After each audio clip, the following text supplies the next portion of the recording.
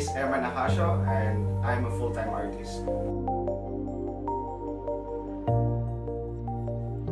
I am very passionate with art, and with an artist father, I know at a very young age that I will be an artist someday. I've been an artist in school and in our community, so I think art has helped me find my identity. In this exhibit, I add vibrant colors to my paintings, and I have experimented some different mediums like pen and ink and acrylic on candy paper. There's more weirdness in my painting, unlike before that I am talking about social or environmental advocacy.